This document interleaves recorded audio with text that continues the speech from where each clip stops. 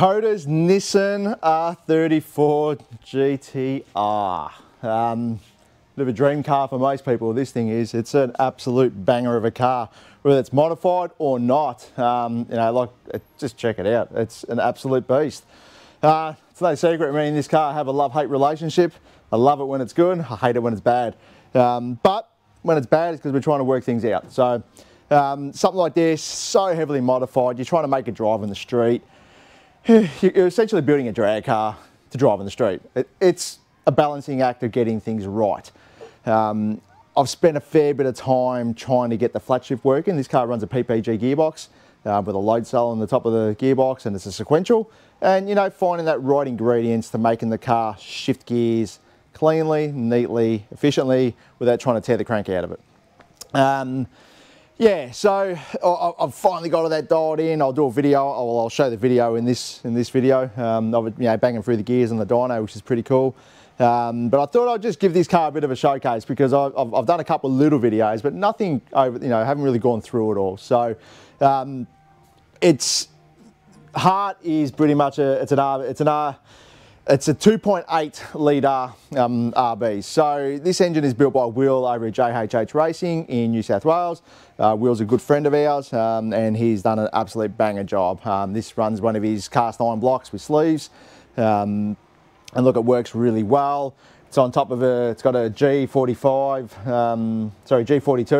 turbocharger. All the custom work is all done by us here in-house. Jade's done all the aluminium work and the fab on this one. Brown and Miller hoses, you can see these. You'll generally spot these hoses on some of the bigger, more expensive builds.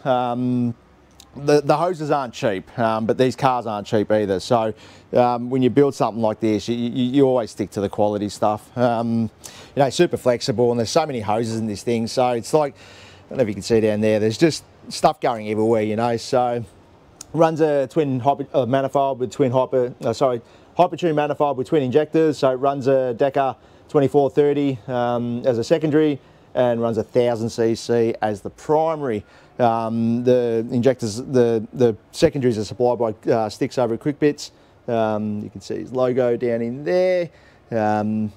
And then it's got a catch can on there. I've done a few videos in this catch can. It took us a long time to get this catch can working well on this car. And we've actually got a dual stage external oil pump on this car.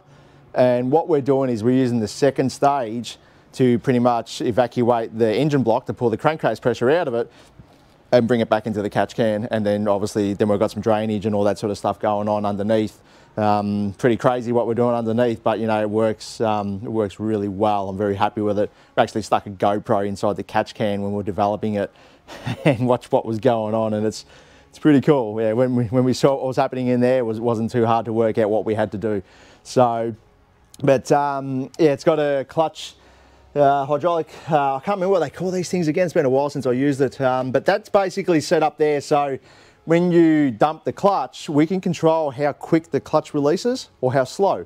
So we can introduce quite a fair bit of slip on the clutch to get it to hook up off the line. So it's something you would set up at the drag strip, and you can pretty much set it up so once you dump the clutch, you can literally watch the pedal rise from the bottom of the floor. It's pretty cool how it works. All controlled by the Haltech ECU, and it yeah, helps you find that balance between getting it off the line and not bogging it down, because you've got so much grip in these things and not a lot of power in the bottom end. So when you drop the clutch, they tend to either just bog and stall or just smash the tyres, essentially. So you've got to find that right compromise between what you need to get it going and making it fast. It's got a little bit of sniff of the gas on there. That's only for just bringing it up onto boost, but to be honest with you, we don't really need it, so we've pretty much got that turned off and the bottle's out of the car. It's something there for later down the track. Everything's all ceramic coated. It's got the full Haltech catalogue in there, R35 coils, R5 Nexus controlling everything, including the four-wheel drive system. That's another thing. I've spent a fair bit of time this week just dialing in the Atessa, just trying to get that to work right.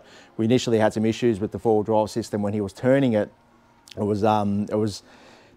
He had a transfer case in there that was quite tight, and what it was doing is it was making everything bind up when you're turning it. So we had to sort of come up with a strategy that allows the car to drive and find that right balance between having the four-wheel drive coming in and having it turn it off. And it's all controlled by steering angle and all that sort of stuff. So Pretty cool how that all works, and we've learned a lot in setting that up. So you're always learning when you're doing these sort of cars, because there's no textbook for what's right or wrong. You just got to go with it and, you know, iron out your little bugs and gremlins as you go. So Hypertune radiator.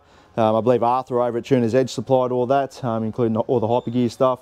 Yeah, it's got the Hypergear header tank as well in the back there. I'm just trying to think what else that we've done to this. This is so much work. PPG gearbox.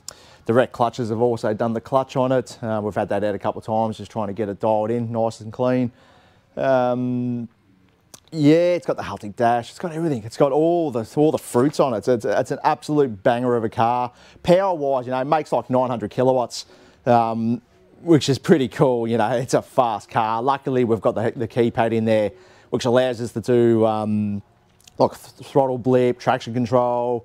We've got heaps of cool features on this car, just to try and make it drivable, you know, make it so you can actually use it on the street. You know, technically it's a drag car, you know, on a street chassis. So as you can imagine, when it comes on like an absolute maniac. Like it just wants to tear you off the road.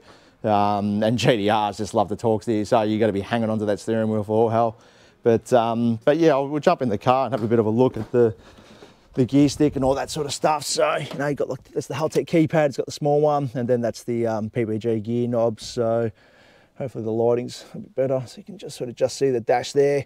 But yeah, another thing I should make note of, it's got an Alexa single in-tank fuel pump in this thing with their controller, and man, that fuel pump, we get these from Dave and Stewie over at DSR Performance in Melbourne. So they've got a good contact with the guys at Alexa over there, and that we work well together. And you know, that fuel pump, we did some development with it the other week and ran it through the flow bench. And you know, you go from like 0% duty cycle of like 500 and can't remember exactly what it was 500 odd litres, you know, per hour.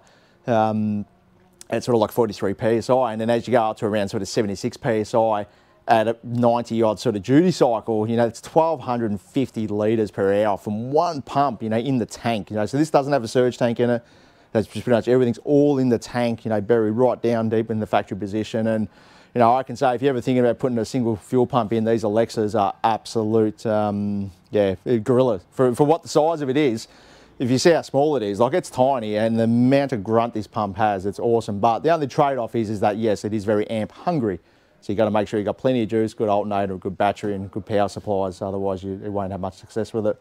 But hopefully I've covered everything. You know, if I missed something, you know, hit us in the comments, ask a few questions. Happy to answer it. I know Coda loves to get on here and have a bit of a chat about his car too, as we all do. You know, it's exciting. It's his baby, so he'll be more than happy to talk to you in the comments. But yeah, hopefully you enjoyed this video. And yeah, once again, yeah, just ask away, you know, ask us what you want, and we'll do the best we can to answer the questions. Enjoy the video, guys. Thanks for watching, and yeah, see you next time.